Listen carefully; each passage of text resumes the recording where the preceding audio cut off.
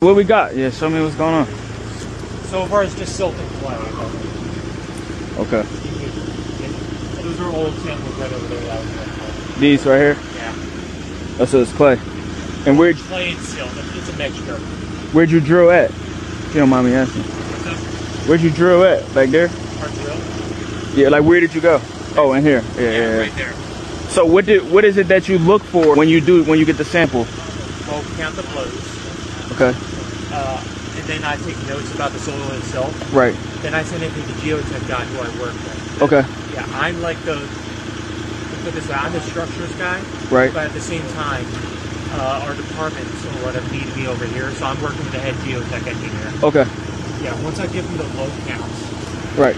he will look at my notes, look at my photos, and then he'll basically give you the information. Right. Look, and the city for that matter. Right.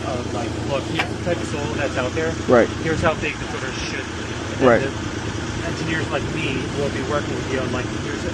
Like, you need like 2.5 foot wide footers or like 1.5. Right. That's usually how it works. Yeah, usually the stiffer the better, obviously.